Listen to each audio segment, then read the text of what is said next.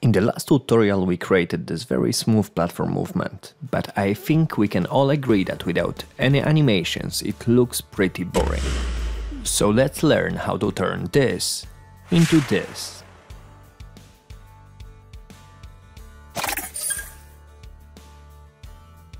If you haven't got the assets yet, remember you can get them completely for free from my itch.io page, ptit.itch.io. First we need to import our assets to Unity. In order to do that, we simply drag and drop the file into the project files.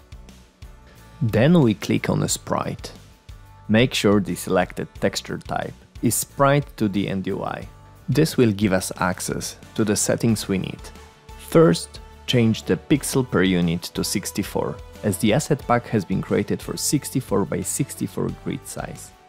Then, change sprite mode from single to multiple, as our file contains multiple sprites.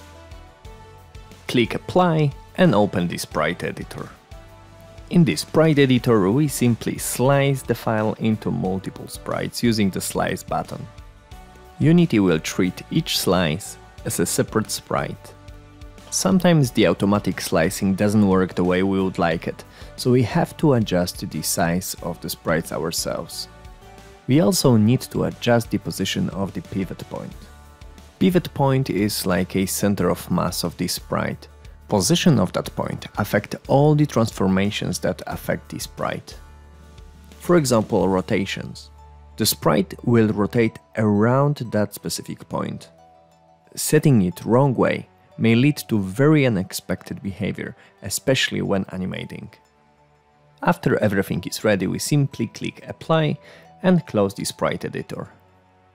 We create an empty object to hold all the sprites together. We name it Viking. We drop all of the Viking parts into the scene or into the hierarchy editor. We give all of them meaningful names.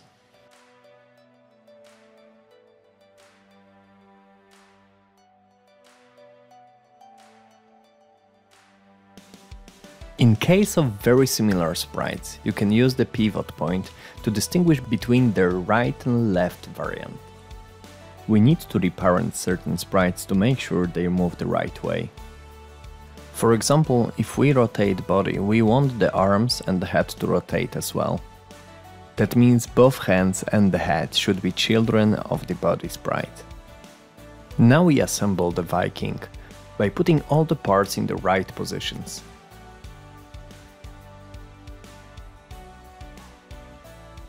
We will also need to adjust the sprites order in layer, in order for some of them to be in front and for some of them to be in the back of the Viking. Some minor adjustments and our Viking is ready. Let's get animating.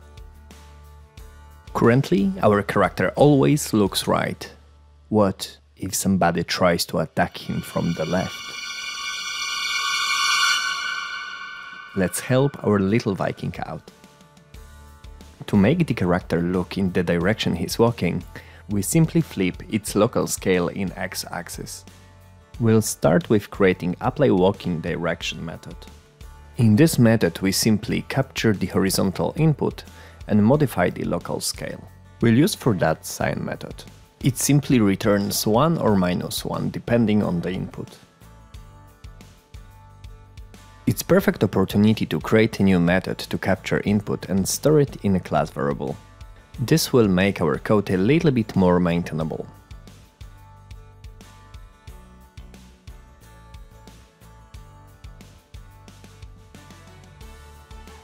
Now we'll implement the update method. We'll simply put there our newly written code. In case you are wondering what are the differences between update and fixed update, I'll link the tutorial in which I'm talking about it. Let's test our changes. It turns out we have a small problem. Our code works when the character is moving, but as soon as it stops, it looks right. Let's fix that. This is the problematic line. The Sign method returns 1 not only for positive numbers, but also for 0. In order to fix that, we simply check if our input is different than 0. Let's test it out. Boom! Everything working as expected.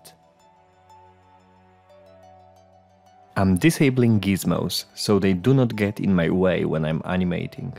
Then I create folders to keep my animations in one place. We need to open the animation window. Make sure your character is selected and then simply create new animation. I will call mine idle. Animating in Unity is fairly simple. Once you press the red record button, everything you do will be stored as small dots on this timeline. Those dots are called keyframes. Once you choose different time, frame to be exact, and modify something in the scene, Unity will try to make the animation by filling all the states between previous keyframe and the current one. Let's create the idle animation. On the frame 30, I'm lowering the body a little bit. This will make our character look like it's breathing. Unity automatically filled in the first frame with the original position. Because I want the animation to loop, I will copy the keyframe and paste it on the frame 60. Fantastic! Now I will add a little bit of head movement as well. As previously, I need to fill in the last frame. To make the animation much more interesting, I will add a little bit of rotation to both arms. If you accidentally create the keyframes in the wrong position, you can simply drag them to the correct one.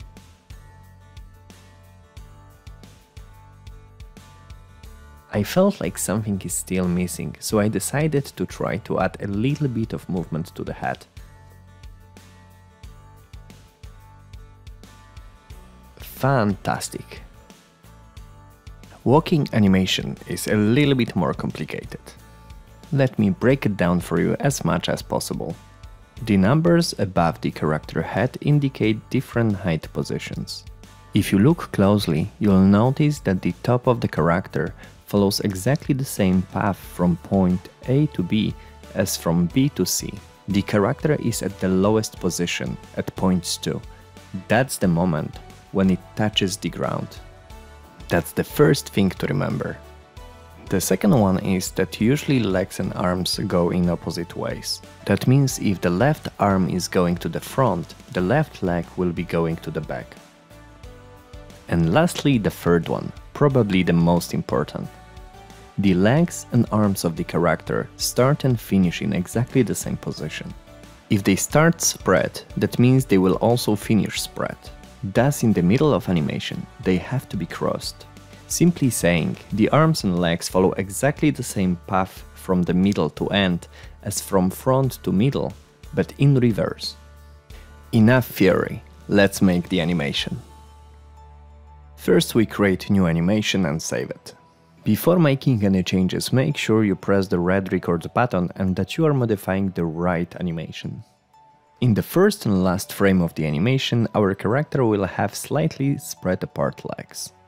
We change the frame to the middle one and make the legs cross each other. Fantastic! We create 2 additional frames between start and the middle of the animation. In the first one, we lower the body, and in the second one, we raise it. The body will follow exactly the same path in the second half of the animation, so we can simply copy and paste the same frames.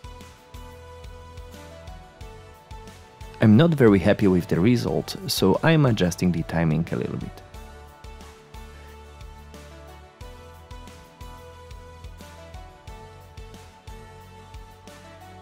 I'm adding the arms movement. Oh well, I made them moving in the wrong direction. So I simply drag and drop the keyframes in the right places. And fixed. At this very moment, the animation could be considered ready, but I want to add a little bit more life to the character. To achieve it, I will add some movement to the head.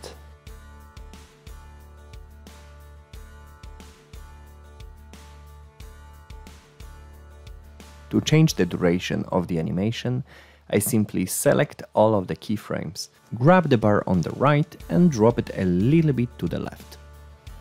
Fantastic! Now we will create a simple jump animation. It will consist of only one frame, and later on we will use the power of Unity to nicely transition to and from it. I'm going for a little bit cartoony animation. I want the character to look up, have the legs spread apart and lowered arms. For this animation we can disable looping. In order to do that, you simply click on the animation file and uncheck the loop time checkbox. Then I will create also the fall animation, where the character will be looking a little bit down, have the arms raising up and legs a little bit closer to each other. Let's also disable looping for this one. Now we will connect the animations to each other. First, open the Animator window. Let's tidy up a little bit. To make the transition, you simply click right on the state and select Make Transition. Let's allow our character to transition easily from the idle state to walk and the other way around. Jumping is a little bit more complicated. A lot of people love to use for it any state. As the name suggests, it will allow our character to transition to jumping from any state.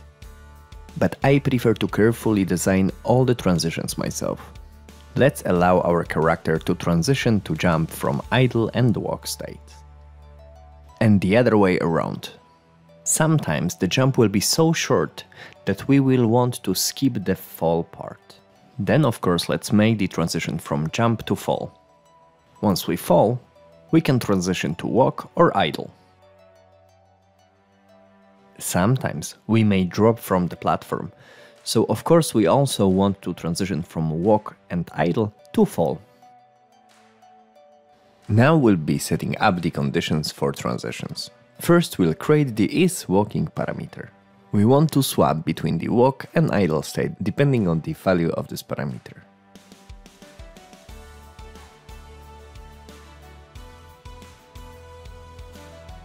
Then we'll create yet another boolean parameter, isGrounded. For all the transitions from idle and walk to jump and fall, we want to check if the isGrounded is false.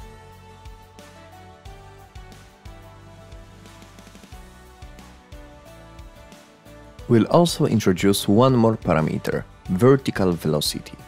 It will hold the value of the y velocity of the rigid body attached to the character. If the vertical velocity will be greater than 0, that means the character is jumping. If it will be less than 0, that means the character is falling. So logically, for both transitions from idle and walk to jump, we need to add extra condition.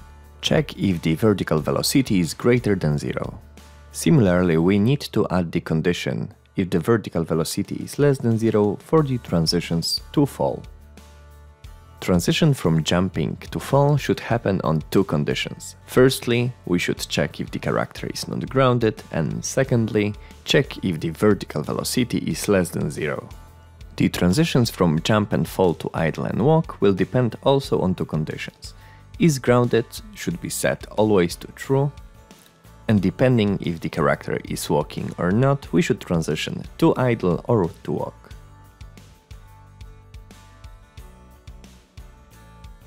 For all the animations, let's uncheck has exit time, fixed duration, and set the transition duration to 0. We'll talk about those values in a moment. Now, very exciting moment. I will show you how to test the animations. Let's detach and resize the Animator window so we can see it and the character at the same time. Once we click play, we can modify the parameters directly in the Animator window. That allows us not only to check how the transitions look, but also if they happen at the right time. Looks like everything works as expected. The only issue is some of the transitions look a little bit raw. Would be nice to have some animations added to them. But first, let's add the animations to our platform movement script. We create the variable to store the reference to our animator. Then we grab and assign it in the start method. Do you remember the parameters we set up in the animator? Now we have to assign values to them. I will do that in Apply Animations method. For the is walking, I will simply check if there is any horizontal input. For is grounded, we conveniently have already written a method. And for the vertical velocity, we simply assign the rigid's body y velocity. It's very bad coding practice to use string literals in code. There are multiple ways we can address that. I'm using the power of my IDE to generate this line. As you can see, it simply created the read-only integer variable that stores the ID of the parameter from the animator. If it looks too scary, don't worry, you can simply create a const that will store the name of the parameter. Because I'm lazy, I will simply go with the solution provided by my IDE. Last thing to do is to add our apply animations to the update method.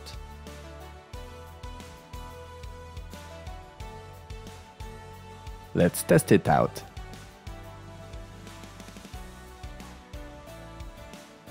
Fantastic! As we've seen, the animations look a little bit raw. Let me show you what transition duration can do for us in that regard. We can test our animations using the preview of the Animator window. Once we set the transition duration, Unity will try to use that time to smoothly switch from first animation to the second one. For all transitions to jump and fall, let's set it to 0.2. For all others, to 0.1.